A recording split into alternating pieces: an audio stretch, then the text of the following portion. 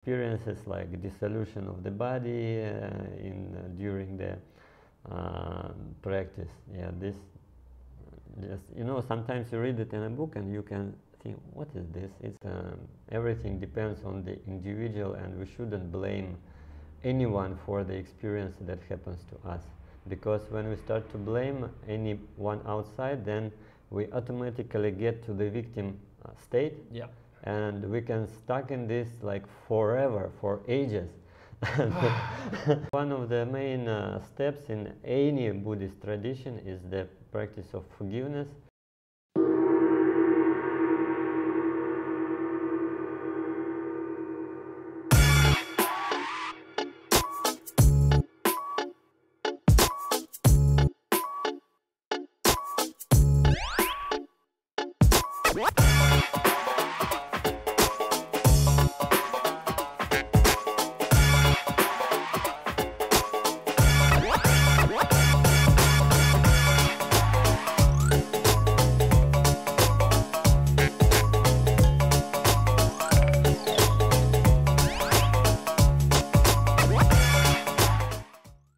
Welcome to this new episode, and today I am here with Max. How are you? Perfect. Very nice. So Max is a Tibetan yoga practitioner as well as a tea enthusiast. So first of all, I'd like to ask you, what is your story in life? I'm a major of economics, and I have a doctorate degree, Ph.D. in economics. But to be really sincere, it was not really something I was truly interested in.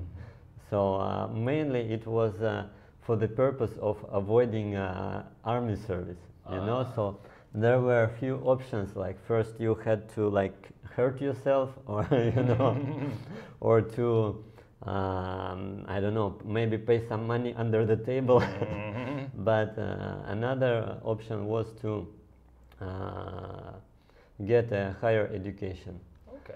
So I went for this out of need rather than out of something. But anyway, at some point I just woke up with the word yoga in my mind, and at that time it was about maybe 1998, okay. And I didn't know, I mean, like, yoga, what is this? And of course, at that time there was no Google, so I had to Yahoo for it. Maybe some of you even don't know what is Yahoo, but anyhow, so I found one option is a course at Indian Embassy in Russia, in Moscow. So they had a cultural center at Embassy, and they were offering free classes of yoga and Indian dance, Bharatanatyam and Odyssey, as far as I can remember. Yeah. Anyhow, my first teacher was Nagendra Kamat. I still remember his name, and I felt with this practice, I felt in love with this practice from the first time. Also, I think I couldn't understand really what is all about. It was just like maybe some kind of karmic connection, you know. Okay. Because I know that some people, for example, when they try to practice Agnisara Kriya, when you do all these muscle movements with your stomach, they can try it for like months, yeah.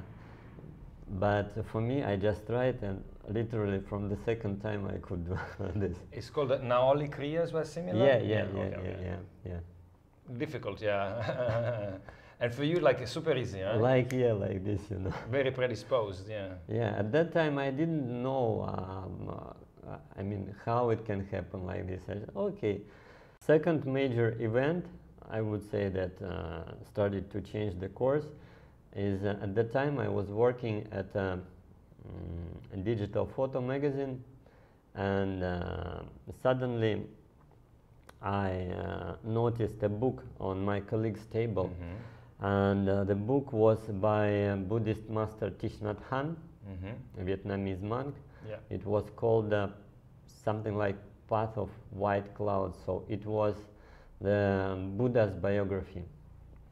It was Buddha's biopic, and while I was reading it, tears literally were falling from my eyes, you know. Wow. Yeah. So it was like I was touched by that, and when I saw words vipassana, I immediately started to search for it. So at that time, the only option was Goyenka, vipassana in Goyenka tradition. Sitting all the time. Sitting all the time, silent, and the conditions were pretty rough. It was abandoned Russian children's camp or children's resort. Yeah, it was like interesting conditions outside, but the main point, of course, was the practice. And those who survived the first 5 days, they could reap rewards. Yeah, they could gather rewards. And one of the biggest rewards was the understanding of really how yoga works, because all this time, during all these days, 7, 8 days, or night, I really don't remember. It was something between 7 and 10 days. I cannot recall now. At the last day, we were allowed to do whatever we want. We were allowed to communicate, and of course, first thing I tried to do, I tried to do some yoga posture. So I think it was something like that.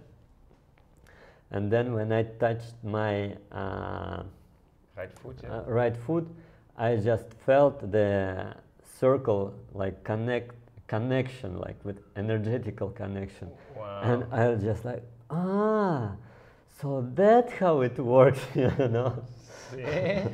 It's experiential, you know, you can read it in the books, but you gotta feel it, you know, to know what it is. Yes. So before it was like mostly like some kind of weird acrobatics, because obviously you can get your abdominal muscles fit or buttocks fit going to gym more easier, you know. But yeah, it's for sure. I mean, the yoga, the physical aspect is the first step, right? For me, it was the first aspect, but when you suddenly feel this stuff, then it's just like next step, yeah. And you had this realization at the end of the Goyenka. Yeah. And that was your first meditation retreat, yeah? Yeah, of course, before I tried to follow in the books or something, but the real experience, like, you know, it was also very interesting when we were sitting, and at some point I just started to hear cracks, and I realized that it was like people were sitting in different postures, but some of them, of course, were sitting like in Padmasanas, and their spine, they started to get straightened, and it was cracked from that, like click, click, click, click. Wow. And, you know, it was really interesting, like, okay, to the right, someone to the right, spine got aligned automatically, like someone in front, someone in back. That was like really something like another small realization. Another small realization. Yeah, then of course all these basic experiences like dissolution of the body during the practice. Yeah, this just, you know, sometimes you read it in a book and you can think, what is this? It's like some kind of a fairy tale or what? Sounds like crazy or not real, right? If you don't like mysticism in general, any kind of mystical experience, you know, you cannot really. It's called the ineffability of mystical experiences. When you try to reduce them to words, you miss the point. Of course. It's difficult. Whilst the experiential aspect of it is what really matters. Right? And you had it early on. You had it because of a strong predisposition, it seems. I think, yeah, of course. And I remember the words of one of my Buddhist teachers here in Thailand. So when he heard this story about my tears and like this, he made a joke.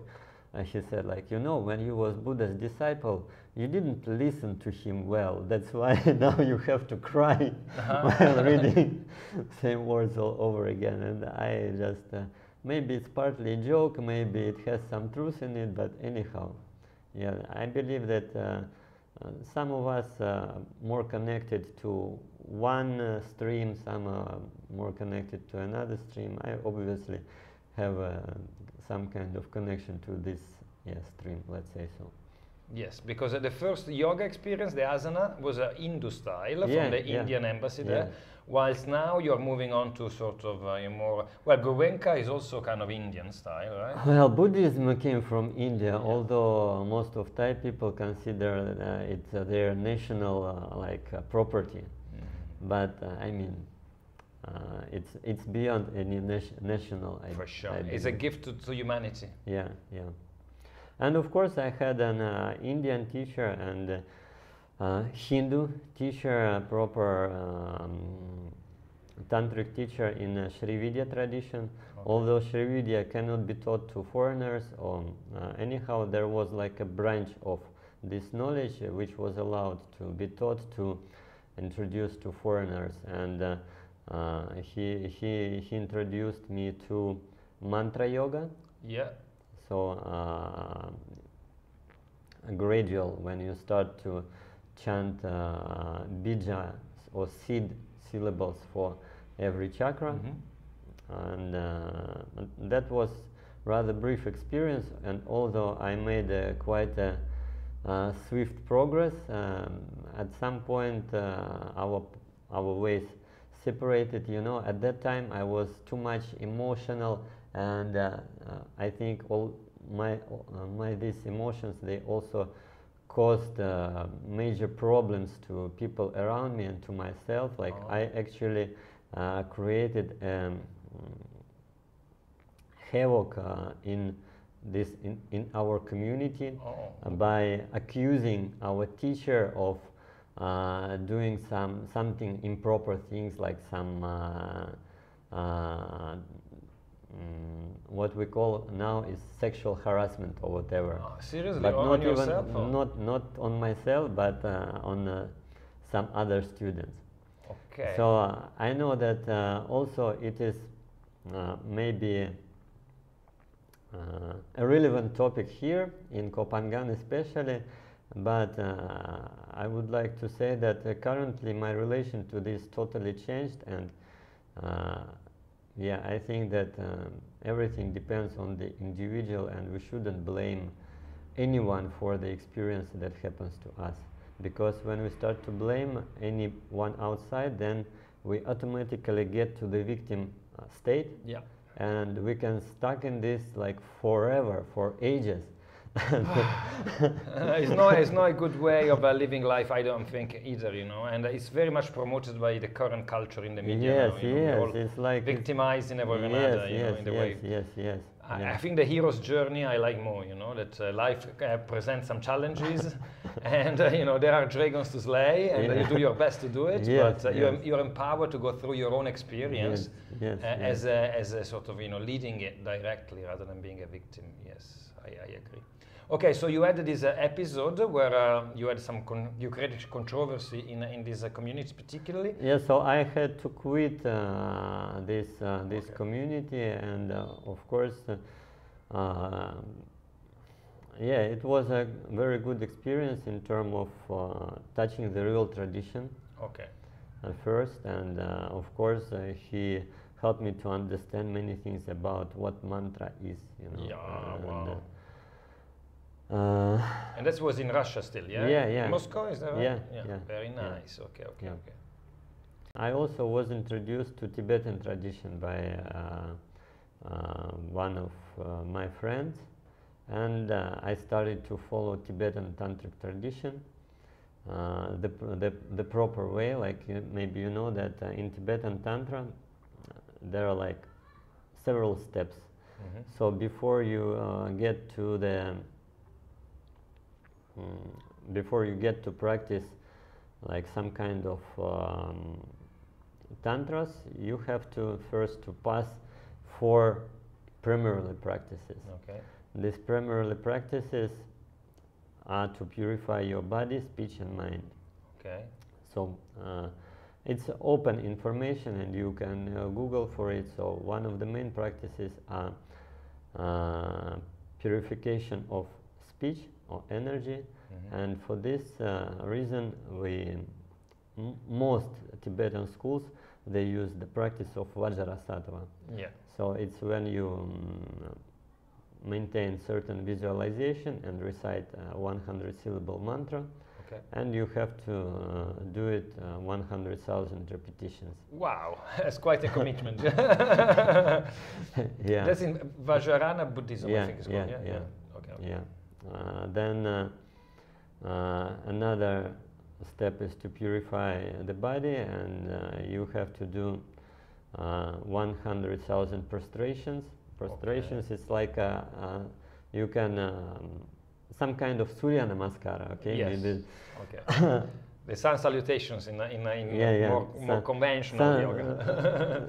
Very similar to sun salutations, maybe a bit simpler.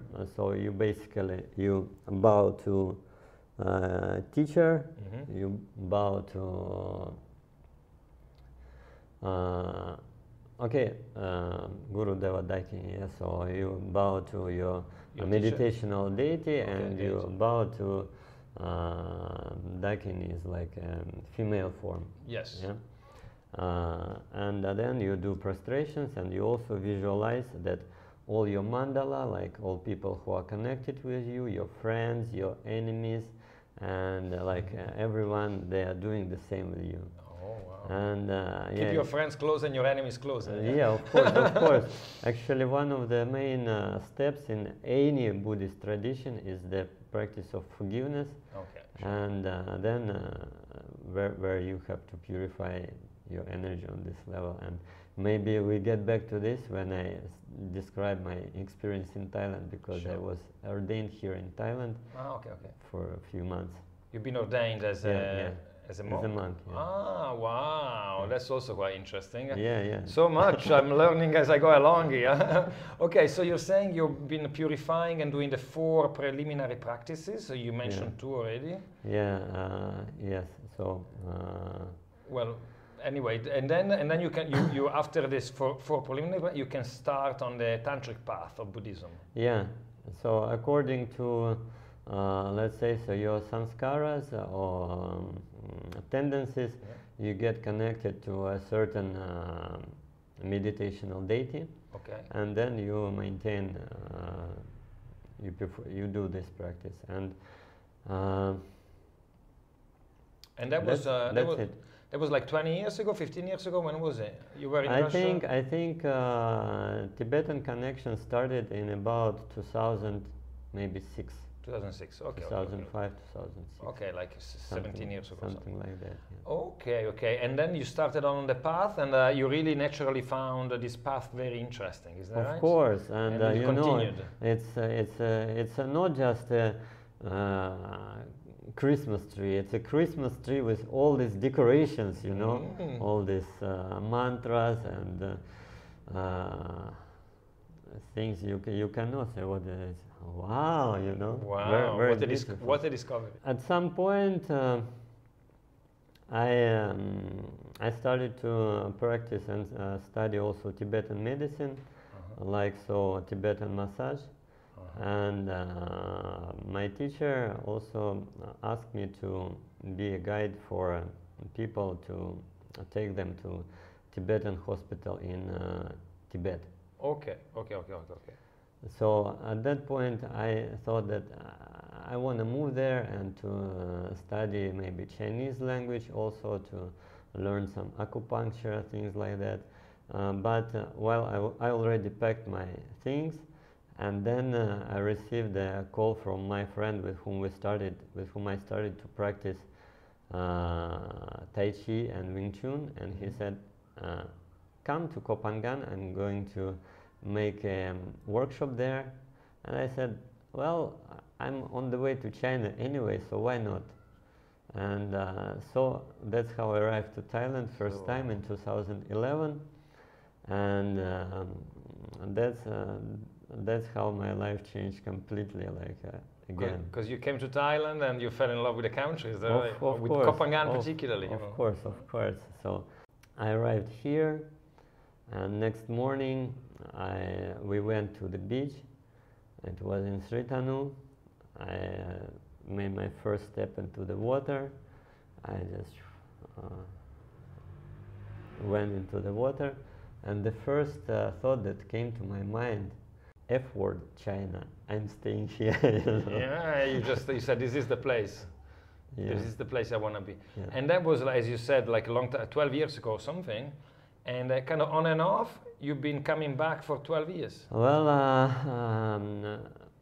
since day one, I stayed on Koh Phangan for about 3 years, and then I went back to Russia maybe for 5 months, maybe for 1 year. I lost passport, started to have this drama story again, which led me to the monastery, because you know, I started to do some, let's say, so business activity here. Was involved in some business activity on Koh Phangan, and also in some relationships, but these relationships were very I wouldn't call them healthy. Oh, okay. I was feeling like victimized all the time. Oh, okay. And you know, I kind of realized that, okay, everyone around seems wrong. It means there's something wrong here, so I have to fix it, right? So what do I do? So that's how I decided to go to the temple. Okay. And of course, the most famous temple in Thailand is Ajahn Chah, Ajahn Chah in Udon Thani, right? Okay. But while I was on the way there, I got a call from my other friend, and he like said, "Okay, what are you up to?" "I'm going to Udon Thani to maybe for some meditation course or something."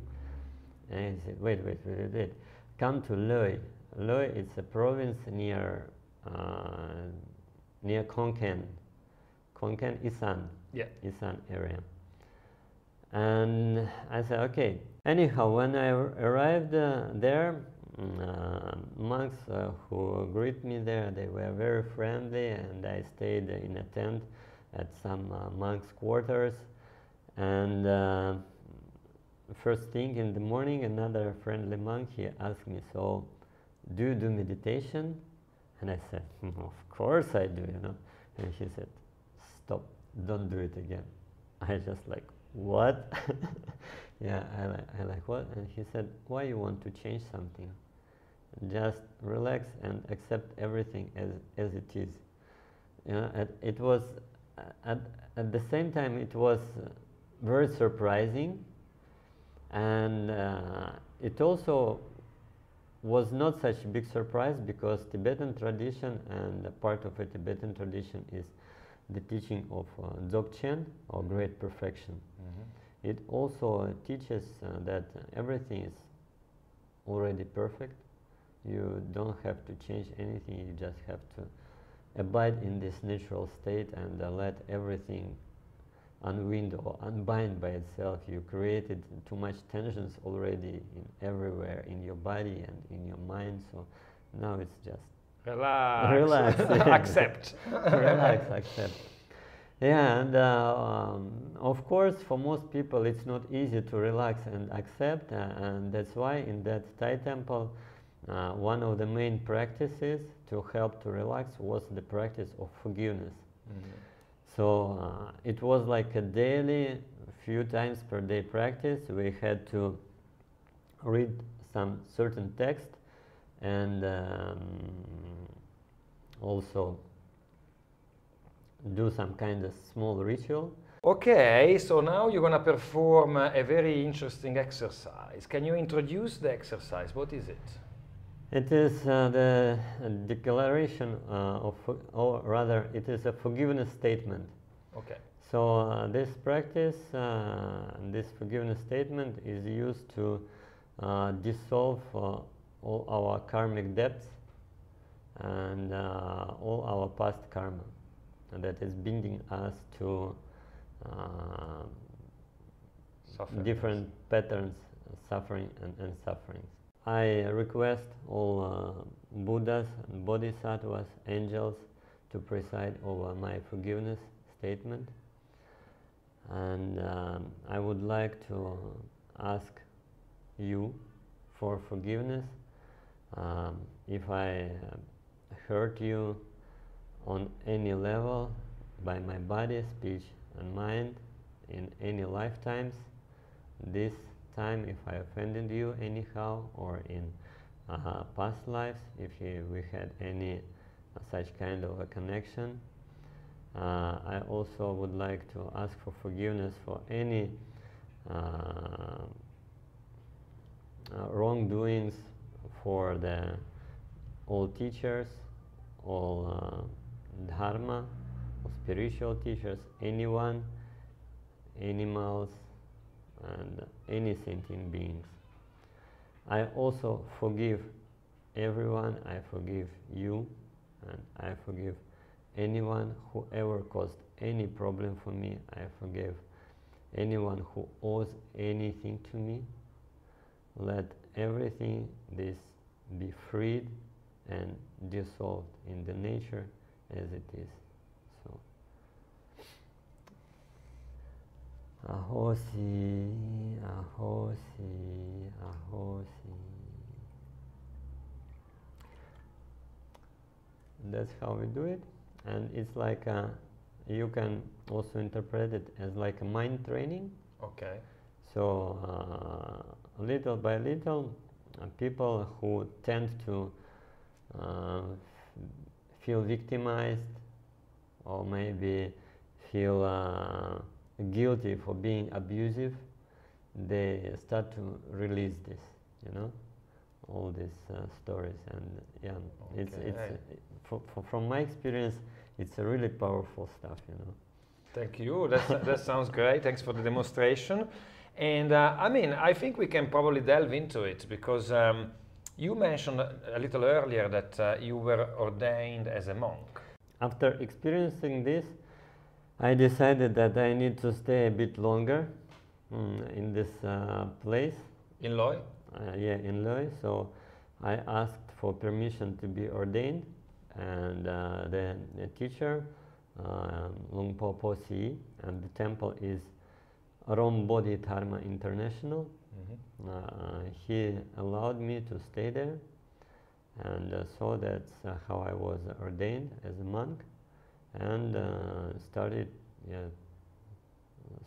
to delve deeper into this culture and into specifically this tradition. So yeah, because I met you recently during a Chinese celebration just a few days back. Yeah. And you were serving tea there, and you know, I had such a good connection immediately because of what seemed to me a very deep understanding of you know, Chinese tradition. You told us about a very beautiful story with two different endings. Yeah. So basically, I got immediately that you had lots of knowledge around Buddhism, but I didn't know you were a monk. But that's very interesting. But can I ask you a little bit more about Tibetan yoga? Because people are familiar with yoga as the Western style of yoga is, which is mostly the asanas. But what is Tibetan yoga instead? Tibetan yoga is actually very similar to Hatha yoga. Okay.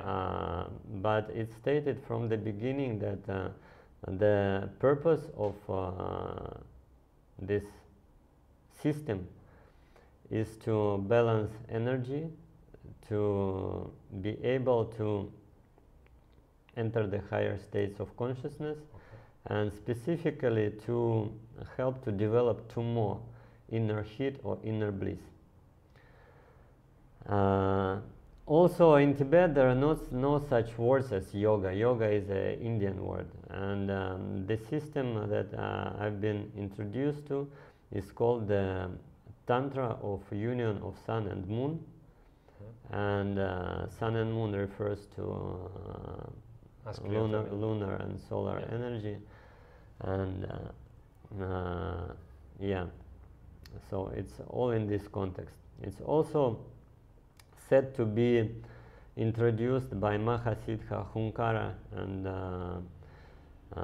Hunkara, he had his name. Kara, it means sound, and Hum, it means the sound, hum, or humming. Yeah. It is a story that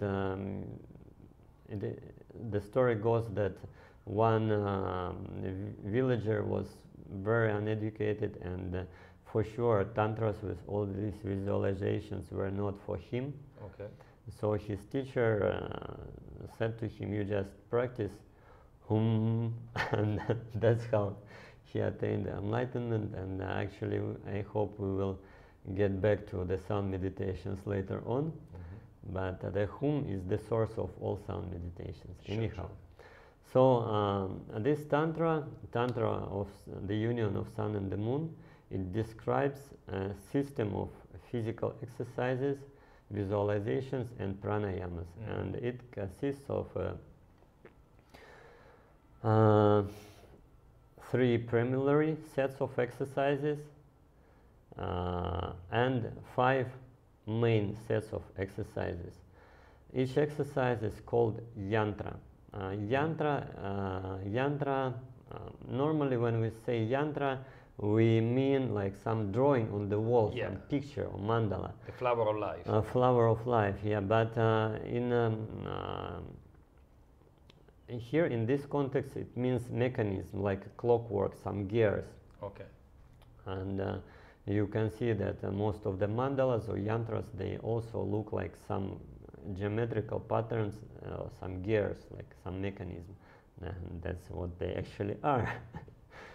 So anyhow, these yantras are performed by body.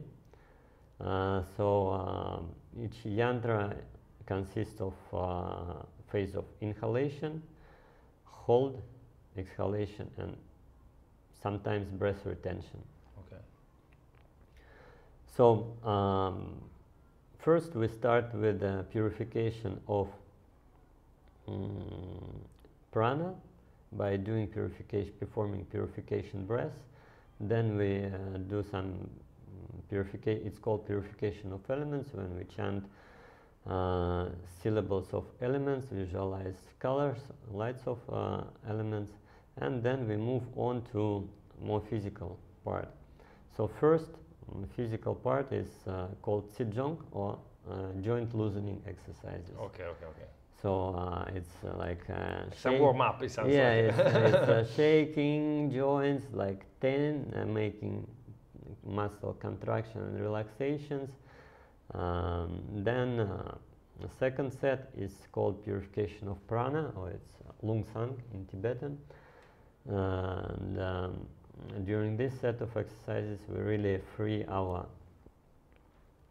upper body and restore this mobility, you know, because to, like, for example, like, so we open gradually our rib cage in all directions. Okay. And yeah. So lots of awareness, because you have to be very present to do each exercise. Of course, and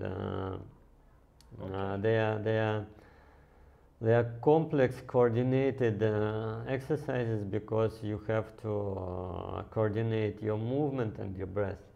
It's important that your body, speech, and mind is synchronized. So you speak what you think and you do what you think. Because of course most of the problems in modern society are caused by lies or by distorting information. It's when you think one thing, you speak another thing, and you do third thing, and it means your being is totally out of sync.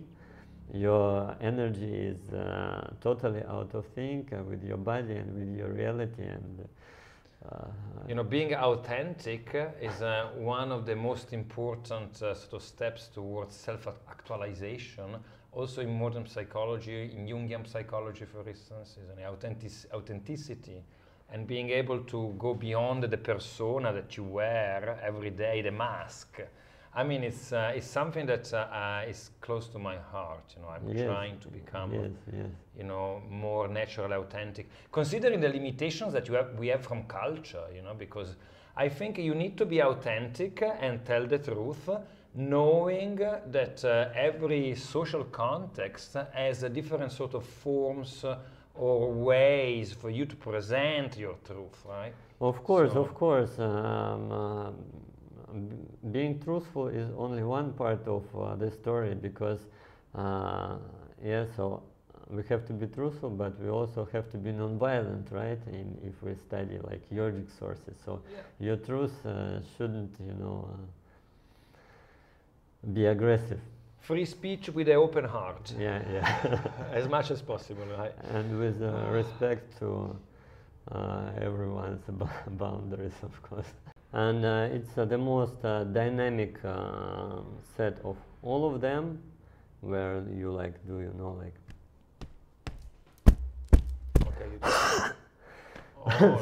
stuff like this. And after that you move on to pranayamas and main series of yantras. In Ashtanga Vinyasa, motion awareness also matters, and also one of the founders of Ashtanga Vinyasa Yoga, she also said that Vinyasa is the most important part of Ashtanga Vinyasa. Okay. Sounds good. Okay, so that's Tibetan yoga in a nutshell. So it would be very interesting to be able to practice it. Have you taught it in Kopangan? Yes. Actually, I taught it because first time when I arrived here to Kopangan last year, my friend he asked me to introduce this to him, and we were practicing like daily for a few months in Chinese temple. Yeah. And I made it open for anyone, and few people came, few people were interested. I hosted these classes on a donation basis. Yeah. But at the very early, we were starting at 6. 6 in the morning, yeah. Yeah, so very few committed individuals came. Very few committed individuals came, but everyone who came, they stayed for at least a few classes, and some were joining like for months or more. Okay. Some less, but everybody was very happy and said like, yeah, we studied in India, we had like our yoga teacher certificate, but we regard this system as very profound, and we are grateful for introducing this to us. And for me this is a very good compliment. Yeah. Especially for people who traveled around the world, and they can compare, you know, with other practices, etc. With other practices. That's very cool. I think we could spend like hours going into, you know, Tibetan yoga or just the Buddhist tradition, because of course you got so much knowledge of it, I can tell immediately. But I want to talk about tea a little bit, because of course one of your passions is also tea. And as I mentioned when I met you just the other day, you were, you know, serving tea. And what is your passion for tea? How it came about, and what can you tell us about it? So everything also started in Moscow when one of my friends introduced me to a tea house. He invited me to a tea house, and it was like a Chinese style tea house in Moscow. I think the tea culture is popular, maybe even more popular than in China currently. Okay. Because I've been to China, maybe some northern parts, and I haven't seen there even one such tea house. Mm-hmm. Anyhow, that was very interesting experience for me when we tasted tea and we only drank tea. At that time it was like end of 90s probably. I was more into beer and vodka, you know, this kind of stuff. And we were maintaining very good and very nice friendly conversation without beer and without any stimulants. Well, tea also is a stimulant, yeah, but it's not such a, you know, like... it's a gentle stimulant. Gentle stimulant, yes. Yeah. It's a gentle stimulant. So... so you learned it there, basically? I got basically high with the tea, and pretty high in terms of the frequency. Yeah, it's not low frequency, it was high vibe. And I also studied a bit volunteering at the tea house. Okay. But anyhow, this never became my passion as, for example, some people, they can speak about tastes of different teas and describe, tell the stories of every tea and all the things. For me, it's not really about the taste. For me, it's about the company and atmosphere it can create. And that's what my guests were valuing when I was offering tea here at Seaboard and in a few other places. People were always like, people always appreciated that the atmosphere that was like opening the space, that was opening space for deep talks and meaningful conversations. Very nice. And sometimes even like opening some business opportunities, because of course it's nice to do some business with the people who you feel resonant to. Sure. And to such spaces, to such places, people they get attracted automatically. But tea itself is very interesting herbal drink, and its qualities were noticed by also Buddhist teachers, like for example Bodhidharma, the founder of Shaolin monasteries. Monastery, he introduced the tea as a substance to help monks to meditate, to feel less sleepy, and of course it's very good antioxidant and detoxifier, and it was respected in Chinese traditional medicine as that. And of course there are many different kind of teas, and the funny thing is that they all have same genetics, but depending on the place where they were grown and the fermentation process or maybe some cooking process, every tea tastes different. Yeah. And this reminds me of us, like human beings. You know, we also share same genetics, but depending on where we were grown, our environment, we all like have different taste. Yeah, right? yeah, for sure. Yeah. Many so varieties of souls as well as of teas. And of course, there's in green tea particularly, there's something called L-theanine, which is an amino acid that smooth the eye of tea, making it relaxing at the end. And very different flavor, and obviously very different effect compared to coffee. Right? I was a tea drinker for 6 years when I quit coffee, and now I'm back on coffee once a day. Then another thing that tea can help to develop these receptors, because normally in Chinese tea culture you drink tea without any sweeteners, without any sugar or whatever, and that's how I feel that you can also develop your senses. That's lovely. The sensitivity. Yes. Yeah, tea is a great element for sure. And again, you know, I think we could just start a whole episode just looking at tea. Of course. But you know, I think this is just an introduction of this fascinating individual I just met, indeed, Max. There are many places that you know, you could go and live in, and you live in Thailand, particularly in Koh Phangan. Why do you love Koh Phangan so much? A very good question. So while getting ready for this interview, I was thinking, what should I answer? And then this answer came to me that actually I think that I am Koh Phangan. You see, this is the thing that we think I like Koh Phangan because the weather, or because this, or because that. But according to what we are taught in all these cultures, we experience this experience, right? According to our, you can say it karma, or according to our dreams, intentions, aspirations, and according to our frequency. Mm-hmm. So I believe that I believe in such a way. Okay, as within, so without, right? Of course, yes, as within, so without. I could